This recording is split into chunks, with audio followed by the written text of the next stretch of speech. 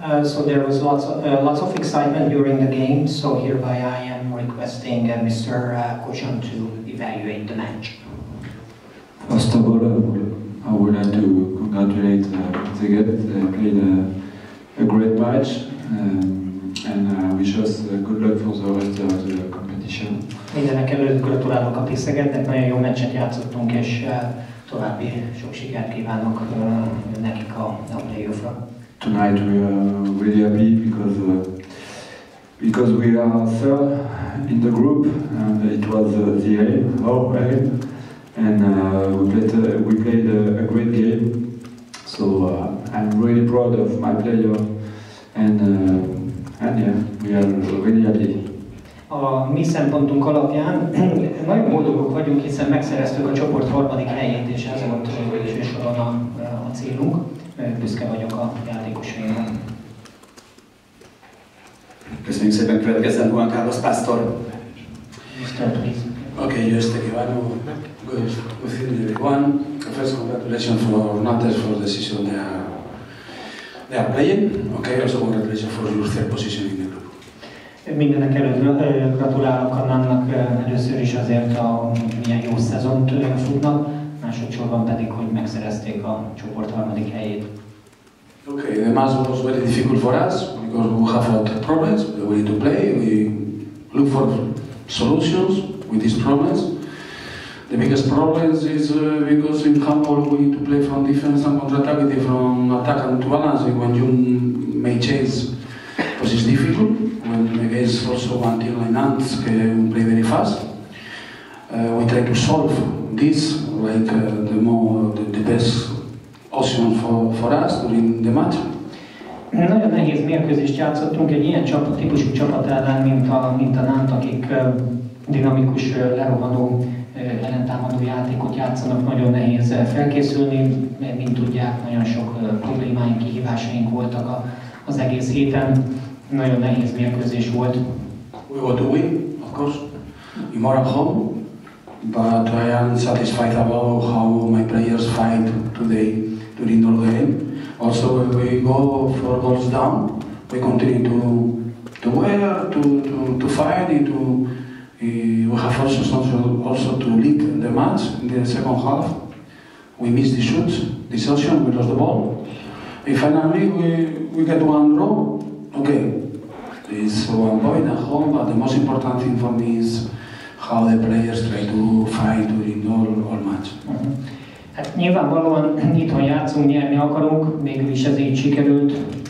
Még rosszul kezdtünk, aztán sikerült visszajönni a meccsbe, kiegyenlítettünk, voltak lehetőségeink, aztán hibáztunk, eladtuk a labdát. Végső soron azért vagyok nagyon büszke a játékosaimra, ahogy küzdöttek ebben a helyzetben is, és végül is egy pontra sikerült, vagy egy döntetlenre sikerült mentünk a meccset, végül is emiatt boldog vagyok. It's clear one of the key of the match was our lethal lost ball. When you lost the ball, you get the ball in the hand. It's so difficult to defend this situation. Is one against goalkeeper. This is one of the key. They get 4 goals of difference in the second half. But my worries now is to recover the players. It's clear because we have a lot of problems. Also with some players who today play. Some players, Machi has probably the jumping tendon, Rolly is totally 50%. Okay, Mirko was sick, Deke was sick. We have a lot of problems, but now, for me, the most important thing is recovery the players. If we are with full team, we can compete anyone. We know, okay, with this position, we need to play against Magdeburg or Vesper. Big teams, second match there. But my worries is just get the full team with how we build this team in the beginning the season. This is my worries now. A kulcsmomentum az volt, hogy eladogattuk a labdákat, amikor visszajöttünk a meccsbe. Ugye volt egy pillanat, amikor 4 góllal vezetett a Nantes. Az, hogyha odaadjuk az ellenfél kezébe a labdát, az semmiféleképpen nem jó. Igazából a mostani céljaink az, hogy szedjük rendbe a csapatot, épüljenek fel a játékosaink, gyógyuljanak meg, hiszen hiányzónk volt, Mikler 50%-os állapotban voltak, akik betegek voltak, sérültek, nem tudtak pályára lépni. Nagyon fontos összekapni a csapatot, készülni a következő meccsekre, vagy a Veszprémmel, vagy a Magdeburggal játszunk, és természetesen itt a hónap végére rákészülni a mérkőzésre, hiszen a visszavágó az majd idegenben lesz. Nagyon szépen köszönjük, következzen Jorge Magrida. A megszokott módon nagyon harcias voltál a mai mérkőzésen. Dolgozott benned a tűz rendesen. Milyen volt visszatérni Szegedre? Jorge, usually you are very, very fightful and you are very emotional during the games. What kind of feeling was it for you to return to Szeged? The first of all, congrats to Szeged for this good game and good luck for the rest of the season. For me, always is special coming in the city that I played, and also that I enjoy playing handball. So only I can say congrats, thank you to Szeged for giving me the opportunity to play here. And after, I'm always like this. I fight for my team, and I don't care about the rest. I only try to compete until the end and win. Mindenek előtt gratulálok a Szegednek az eredményhez. Hát magamról annyit, hogy ugye itt játszottam, és ez egy elég különleges alkalom, pillanat, hogy visszatérek ide abba a városba, ahol egyébként nagyon élveztem a játékot. De amikor pályára lépek, akkor nyilvánvalóan a mindenkori csapatomért fogok küzdeni. Ezt tettem most is, próbáltunk nyerni, ez most így alakult. Köszönjük szépen, következzen Rosta Miklós.